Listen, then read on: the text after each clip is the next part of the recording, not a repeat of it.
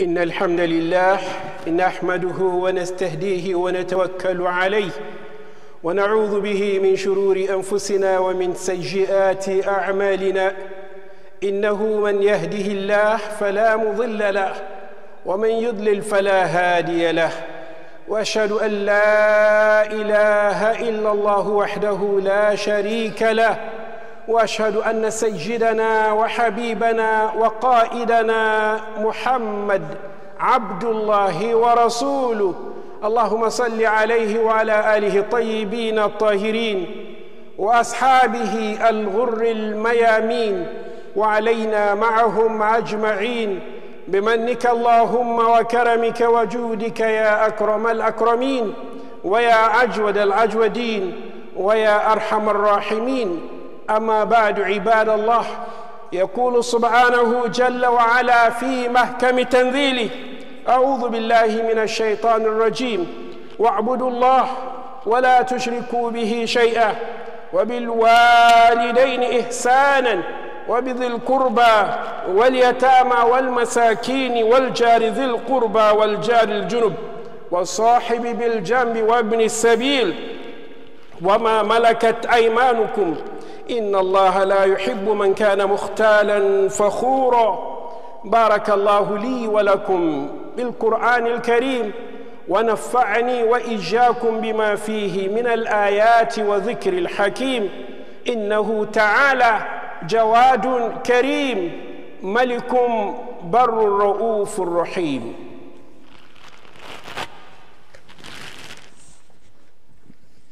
الحمد لله وكفى، صلوات الله وسلامه على محمد المصطفى وعلى آله أهل الصفا والوفا وبعد. All praise is due to Allah, the Lord of the worlds. I praise and glorify His name. I ask His peace and blessings upon our leader and patron Muhammad, members of His household, His faithful companions, and all those who follow the guidance that He brought until the day of Qiyamah. And I pray Allah Tabaraka wa Ta'ala to include you and I among those who will continue to be qualified in the life of this world and in the hereafter, among the sincere followers of Maulana Muhammad sallallahu alayhi wa alihi wa sallam. And may Allah make the attainment of excellence in all good things very easy for you and for me and for all of us. Today, esteemed brothers and sisters in Islam, we like to look at one of the aspects of Islam that constitutes the internal dynamics and that gives it its character, its beauty, and its appeal that is timeless.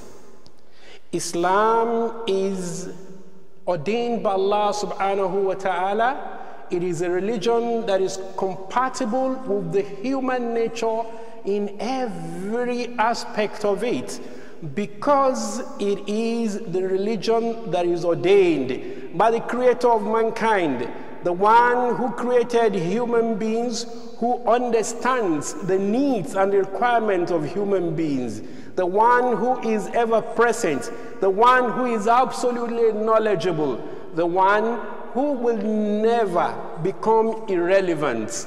He is relevant.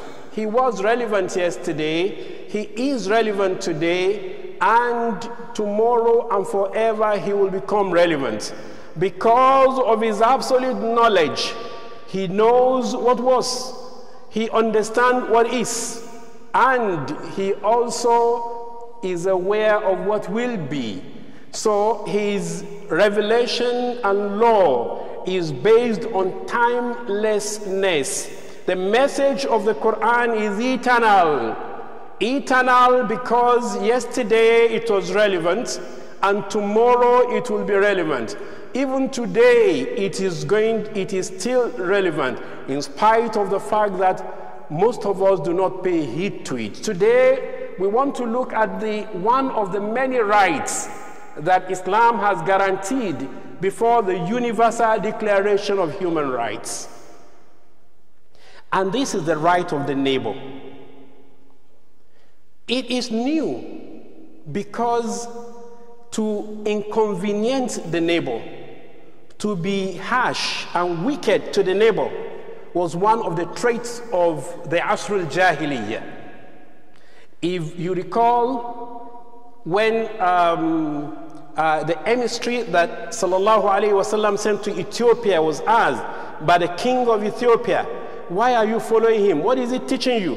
One of the things that was said is that we used to worship idols and so on and so on, and we used to be very, very bad to our neighbors. Then he came and he enjoined upon us kindness, goodness to our neighbors. In fact, all the ramifications of neighborliness. We may ask, dear brothers and sisters in Allah's deen, before we look at this legislation in full, who is your neighbor?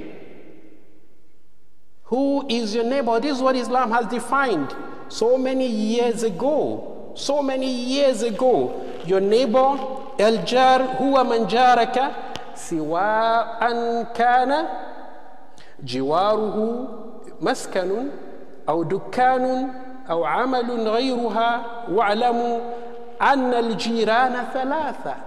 Your neighbor is the one who lives next. Your next door neighbor is your neighbor. The one you are in the office together is your neighbor. The one you travel together is your neighbor. The one you walk together is your neighbor. Your brother that you attend the masjid together is your neighbor. And neighborhood in one asar is described as 40 houses radius. If you live in a community, 40 houses to the left, to the right, in front of you and behind you, those who are there are your neighbors. So you owe them responsibility no matter who they are, and we're going to. So neighbors are categorized into three. The first is the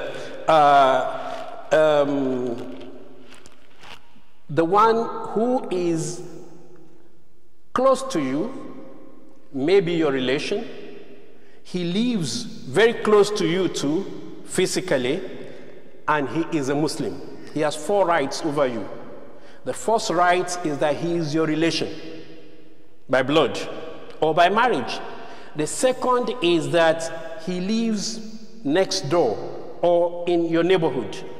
The third is that he is a Muslim. All right? Then the fourth, of course, we understand that having been your relation, also enjoying qaraba, closeness, neighborhood to you, then Islam, then living in the same neighborhood with you. He has 4 rights. There are those who enjoy 3 rights, and those who are not your relation. That is, he lives next door. He is a Muslim. He lives next door to you because he's close, and then he is a Muslim. And then, because you interact, if you open your door or you open your window, you use the same road. He is your neighbor. There are those who enjoy 2 rights. He is a Muslim, but he doesn't live close to you. Maybe you meet in the office or in the masjid, he is your neighbor. Then there is someone that enjoys only 1 right, and that is, he is not a Muslim, he is not related to you, but he lives next door. So the right he has over you is the right of being your next door neighbor. And this right has reciprocal duties. Let us start.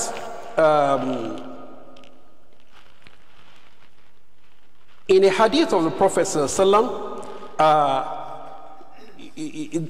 there is this hadith by Abdullah al-Bukhari. He said, Zil Kurba, who is those who are close to you, in the verse that we have just read, Wa'abdullah wa la tushriku bihi shay'an. Then Allah subhanahu wa ta'ala said, Wal jari zil kurba. Who is jari zil kurba? It's al-jari zil kurba, who al-qarib. That is your relation. Wal jari al-junub. wal-gharib. That is somebody who is not related to you. Then, was-sahibi bil-jamb. As-sahib bil-jamb is your co-traveler. Even if you are traveling, those you are traveling together are your neighbors, and they have reciprocal rights, you know, and obligations that devolves on you. Brothers and sisters in Allah's deen, the Prophet ﷺ said, مَذَالَ جِبْرِيلُ يُوصِينِي بِالْجَارِ. Jibril constantly reminds me of the right of the neighbor. حَتَّى ظَنَنْتُ أَنَّهُ سَيُوَرِّثُهُ, until I begin to think that maybe Allah subhanahu wa ta'ala will confer the right for him to inherit me. Today, let us look at our society. So individualized, so atomized. Even if we live next door, maybe in a week or in 2 weeks or in 3 months, we will not even see one another, even Muslims, because we are so busy. We can't do without living with one another. That is the way Allah has created us. We're human beings. Allah has created us to live in communities. It doesn't matter whether we share the same faith, or we're from the same country, or we speak the same language, or we don't. We still have to regard one another as neighbors who have rights, and these rights will be asked from us by Allah subhanahu wa ta'ala. This is hadith that is reported by Bukhari and Muslim. That's why it is muttafaq alayh.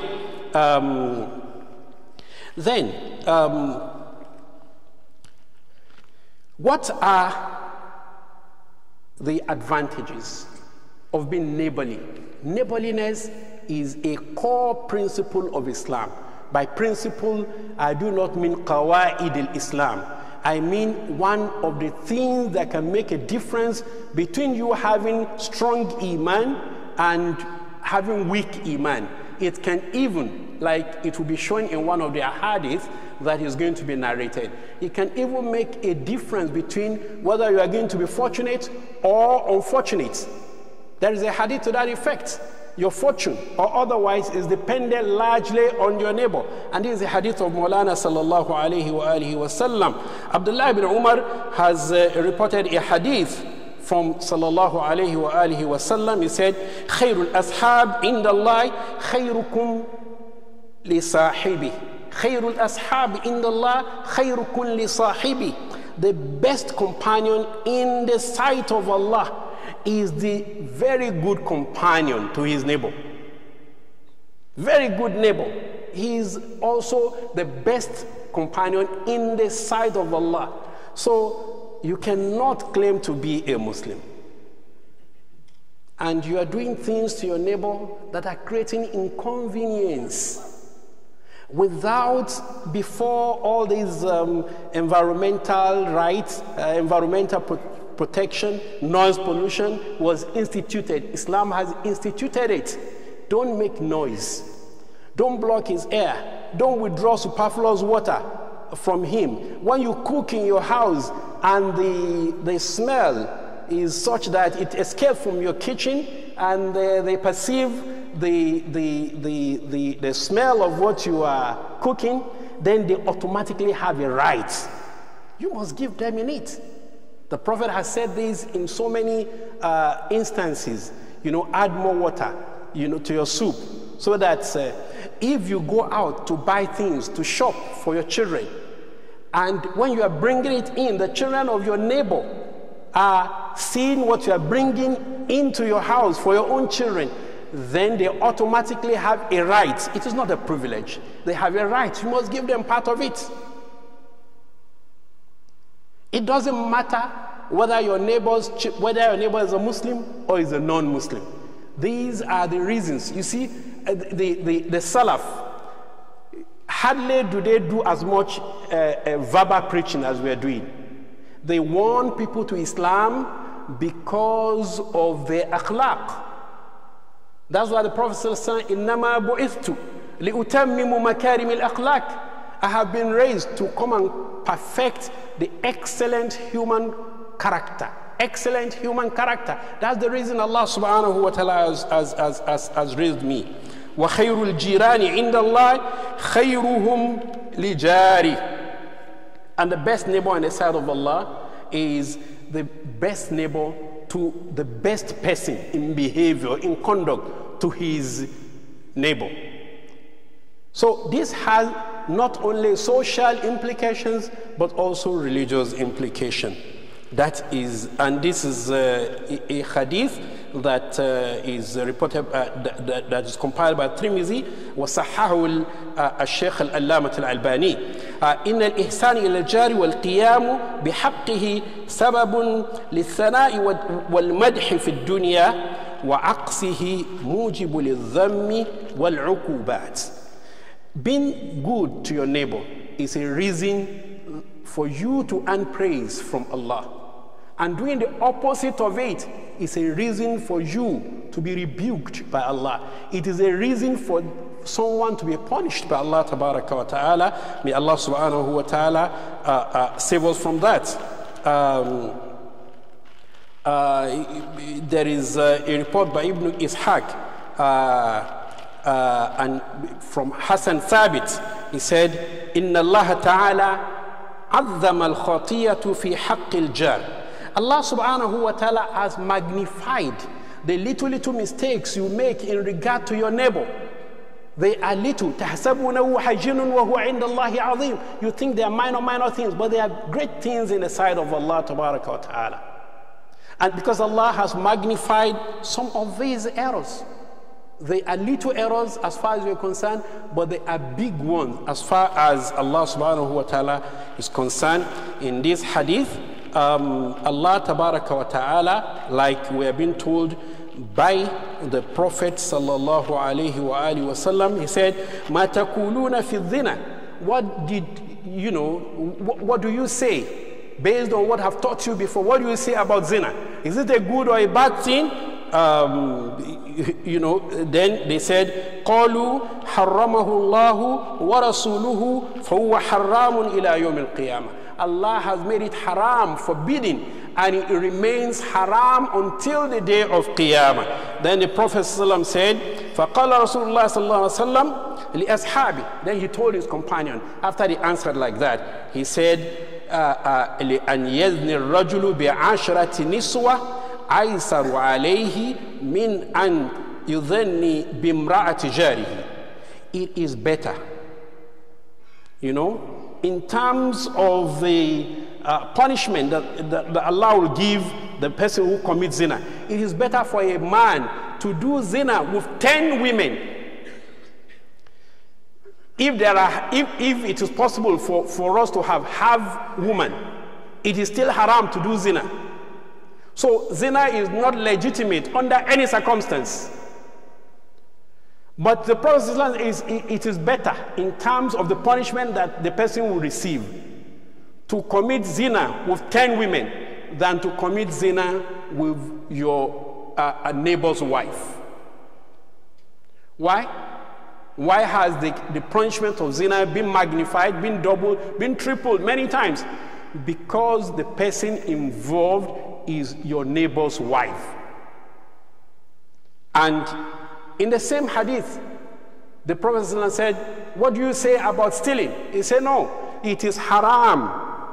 Allah and His Prophet has made it haram, and it remains haram until the day of Qiyamah. He said, it is better for someone to burgle 10 houses, 10 houses, than to steal from his neighbor.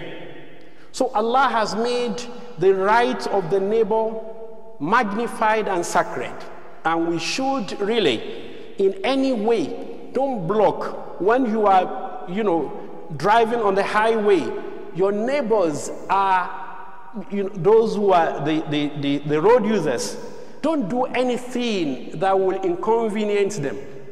Don't create panic. Avoid road rage. A Muslim should never be involved in road rage. Why? That is one of the best advice that the Prophet has given.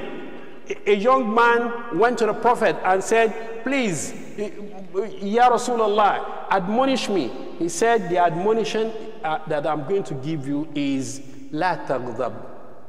Faraddada mirara. I repeated that many times. The Prophet would say, La taghdab.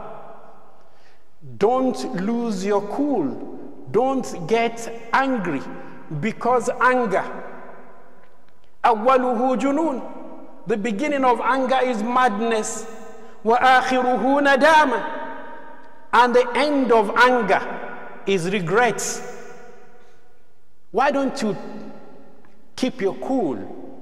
It's not going to last forever. You're not going to be on the road forever. Whoever is capable of doing something you don't like is also capable of doing things that you like. Brothers and sisters in Allah's deen. Then,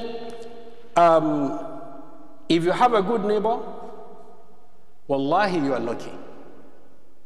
Because it's also said, لأن الصالح الجار الصالح من أسباب السعادة العبد. Good neighbor is a reason for good fortune of a servant. And the opposite, if you have a bad neighbor, even if you are an angel, it can cause you to descend from heaven and become earthly. A bad neighbor is a terrible thing.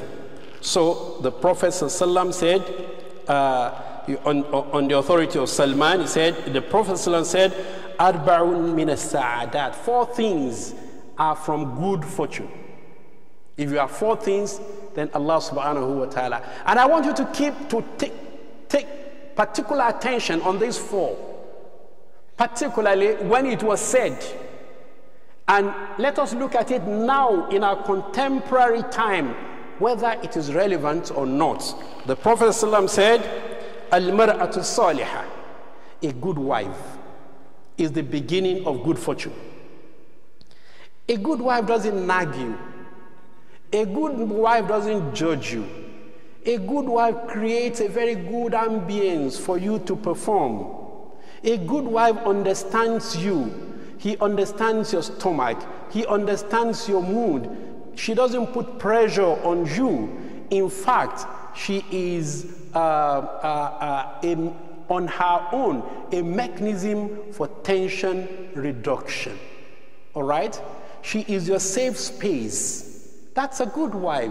You look at her and you say, Alhamdulillah. When you are away from her, you want to return to her.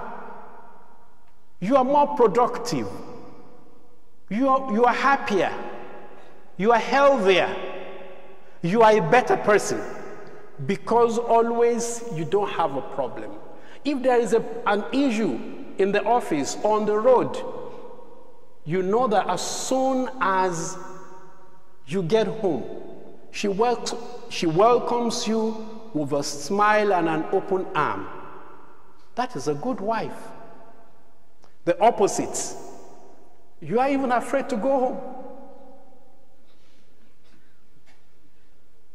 And that's a cause for stress, for tension, for lack of productivity or for reduced productivity in your place of work. The second is وَالْمَسْكَنَ الْوَاسِعِ. You know, a house that is spacious. Nobody wants to live in a dungeon. You don't want a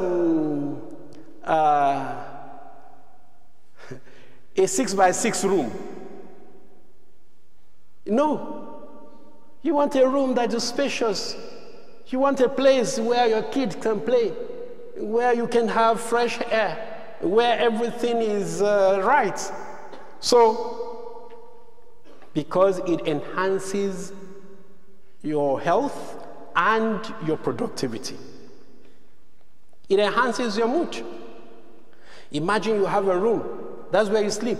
That's where your wife sleeps.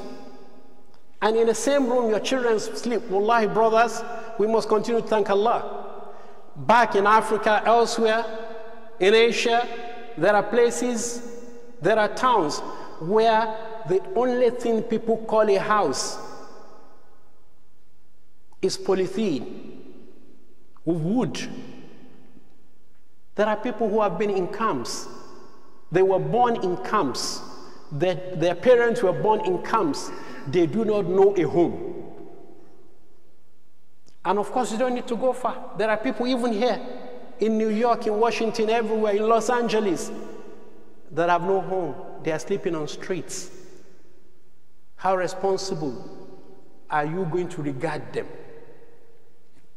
Allahu Akbar Kabira. Wal jar salih, a good neighbor who will not give you issue. Even if you do something, rather than call the police on you, they will just tell you, please, brother, neighbor, please, could you say, I'm sorry. And that will be it. You know, what will happen if you have a neighbor and your relations come from home, 5 of them, and in their excitement, you're welcoming them, they're also welcoming you, and they are speaking in loud voices. And the next thing you see is a cop in your house and say there's a complaint that you have become a nuisance. How are you going to feel? But you have a good neighbor, he knows this is your a time of joy, and he understands. And of course, you also realize your limits. You do not extend it. You do not cause inconvenience. A good neighbor will keep an eye on your children. They will help you to bring your children from school. If you are late or you are delayed in the workplace, you trust them, they trust you. Allahu Akbar Kabira. You have a bad neighbor, you are in trouble. You can't sleep well. وَالْمَرْكَبُ الْهَنِي, a ride that is swift and comfortable. Who would not like among us today to drive a nice car? There were no cars during the time of the Prophet ﷺ. They only have horses and camels and donkeys. And the Prophet recognized that it's one of the things that will make you functional. And the opposite is وَأَرْبَعٌ مِنَ الشَّقَاءِ, misfortune comes from 4 too. Al-jar su, a bad neighbor. Wal-mar'atu su, a terrible wife. If you go out and you buy something, maybe you see something and you think it's designer, a wristwatch, you give it to your wife, and you are happy, you are elated, you want compliments, and you give it to her and say, how much do you buy this? Ha, you know why? Is it because I'll cheat you? This is even fake. You don't even know. That's why you should, how much did you buy? I say, okay, you have bought it for $1,000 because you want to surprise your wife. But you said, I bought it for 700. Say 700? I saw it for 250 the last time. Where did you buy it? For 700. How are you going to feel?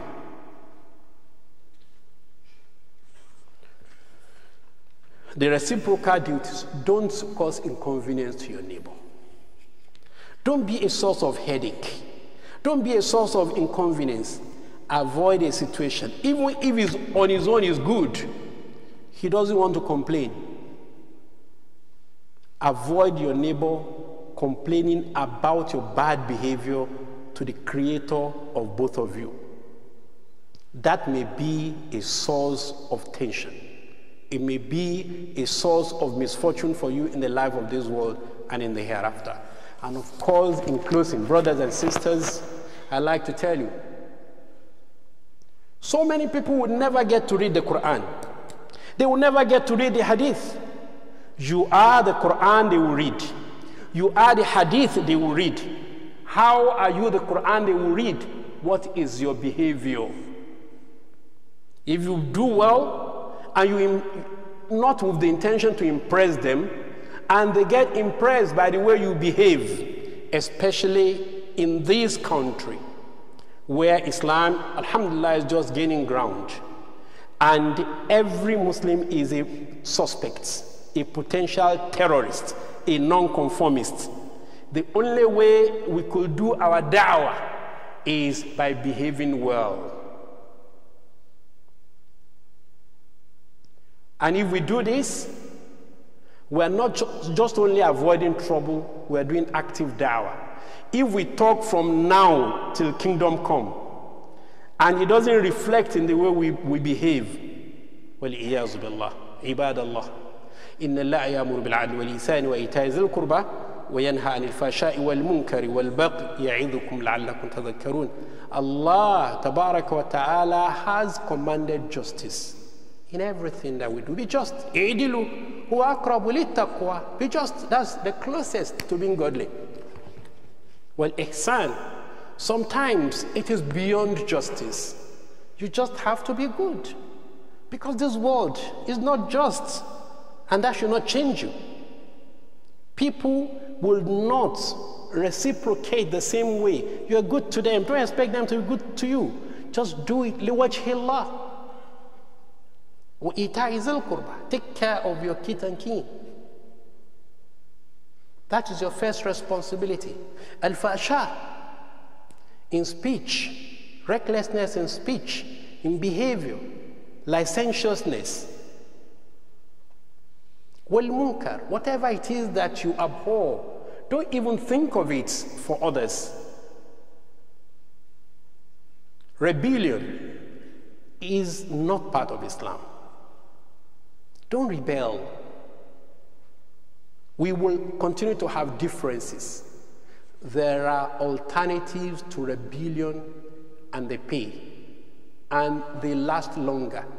They cost much less, and they are much more effective. Allah is admonishing us so that we'll take caution.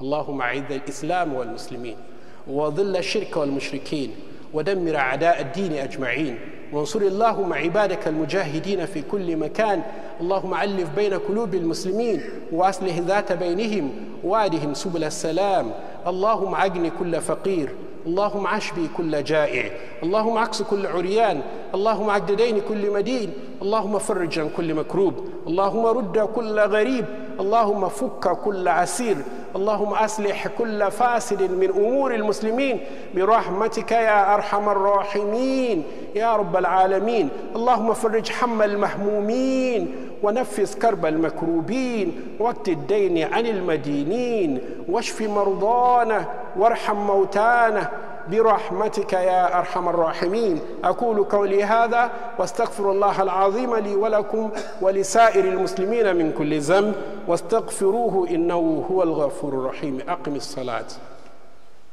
اقيموا صفوفكم واعتدلوا إن تسوية الصفوف من إقامة الصلاة سووا صفوفكم يرحمكم الله.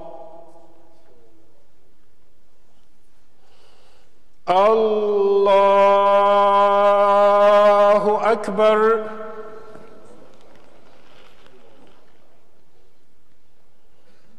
الحمد لله رب العالمين الرحمن الرحيم مالك يوم الدين إياك نعبد وإياك نستعين اهدنا الصراط المستقيم صراط الذين أنعمت عليهم غير المغضوب عليهم ولا الضالين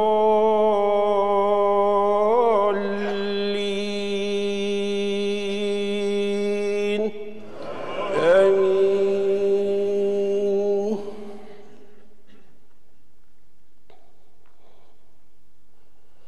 إن الإنسان خلق هلوعا إذا مسه شر جذوعا وإذا مسه الخير منوعا إلا المصلين الذين هم على صلاتهم دائمون والذين في أموالهم حق معلوم للسائل والمحروم والذين يصدقون بيوم الدين والذين هم من عذاب ربهم مشفقون إن عذاب ربهم غير مأمون والذين هم لفروجهم حافظون إلا على أزواجهم أو ما ملكت أيمانهم فإنهم غير ملومين فمن ابتغى وراء ذلك فأولئك هم العادون والذين هم لأماناتهم وعهدهم راعون والذين هم على صلاتهم دائمون أولئك في جنات مكرمون.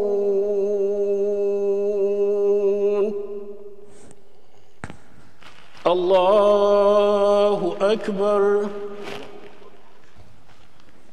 الحمد لله رب العالمين الرحمن الرحيم مالك يوم الدين إياك نعبد وإياك نستعين اهدنا الصراط المستقيم صراط الذين أنعمت عليهم غير المغضوب عليهم ولا الضالين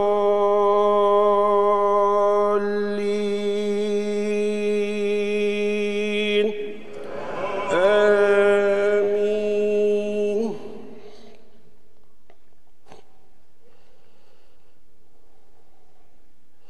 فقلت استغفروا ربكم إنه كان غفارا يرسل السماء عليكم مدرارا ويمددكم بأموال وبنين ويجعل لكم جنات ويجعل لكم أنهارا ما لكم لا ترجون لله وقارا وقد خلقكم أطوارا ألم تروا كيف خلق الله 7 سماوات طباقا فجعل القمر فيهن نورا وجعل الشمس سراجا والله أنبتكم من الأرض نباتا ثم يعيدكم فيها ويخرجكم إخراجا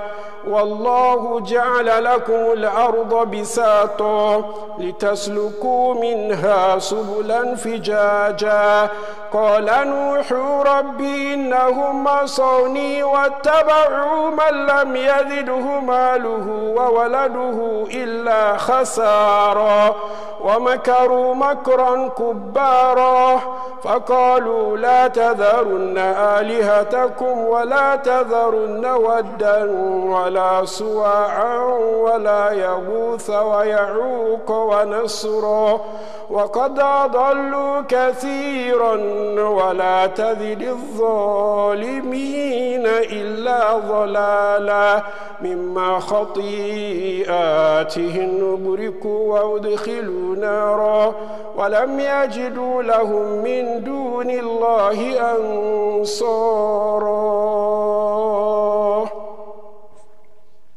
الله أكبر.